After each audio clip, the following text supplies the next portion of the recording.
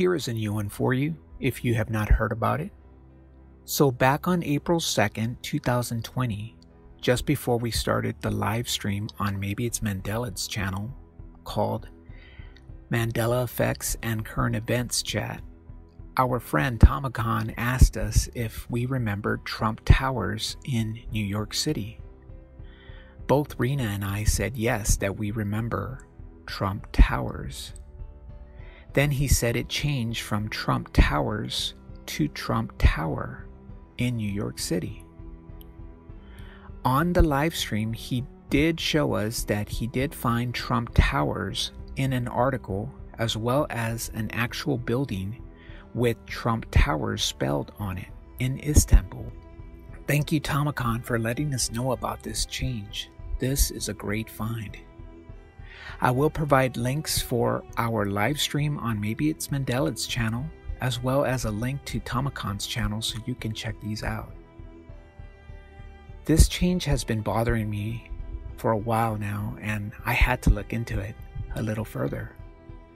And I did find some very interesting information to show that it was called Trump Towers in New York City.